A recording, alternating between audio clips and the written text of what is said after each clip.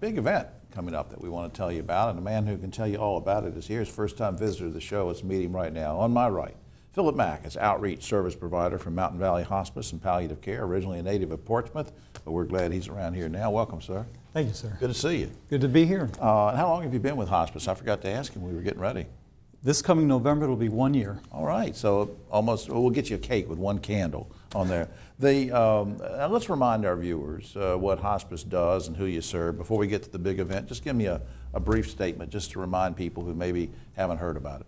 Okay, with hospice, that covers different services that we have. There's our transitions program, palliative care program, or full hospice.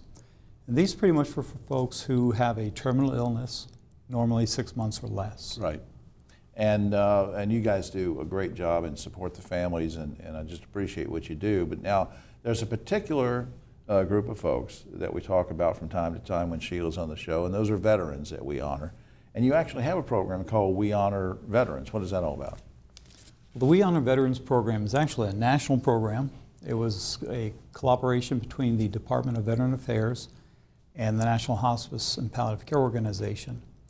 They recognize that veterans towards the end of life have special needs, a lot of times based on their military experience, levels of exposure to different things.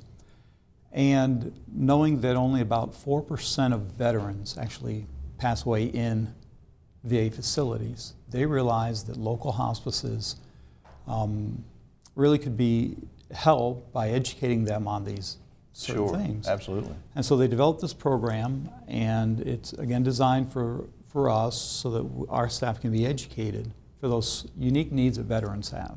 And you have, veteran volunteers sometimes and people on staff who can relate to veterans, and I think that's a good angle too. And now you do sort of day-to-day activities. You're always doing something or another for veterans, right? We do. It's a full-blown program for our veteran patients. That's our priority. Right. We do different things to honor them.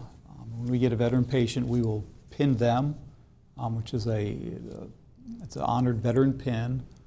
We give them a red, white, and blue prayer shawl. And if they haven't been connected with the VA and if there are some benefit needs, a lot of times we'll meet with them and go over the paperwork and kind of help them along that process, that paperwork. Sure. Now, speaking of events and activities, there's something coming up on November 2nd. Tell me about it.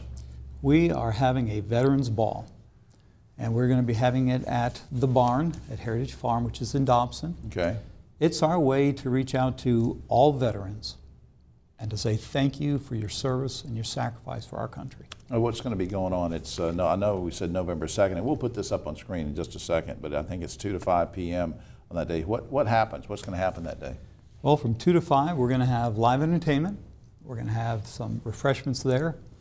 And we're going to have some certain military things being done. We'll have a color guard, and about halfway through the ball, we're going to honor these veterans. Sure. And just again thank them for their service. And veterans, and also open to families of veterans, right? Who can come. We are inviting veterans and for them to bring a guest. Sure. We're just asking if they would to RSVP. Sure. So you'll know how much food. Yeah, know how much food to get. I think that's just great. So let me put that up on screen again, just to remind people. We Honor Veterans Ball, Thursday, November 2nd from 2 to 5 p.m. at the barn at Heritage Farm in Dobson. And you can go to this website and find out more information on that. And that's www.mtnvalleyhospice.org. Of course, the MTM stands for Mountain. And for our radio audience, let me say it again, www.mtnvalleyhospice.org.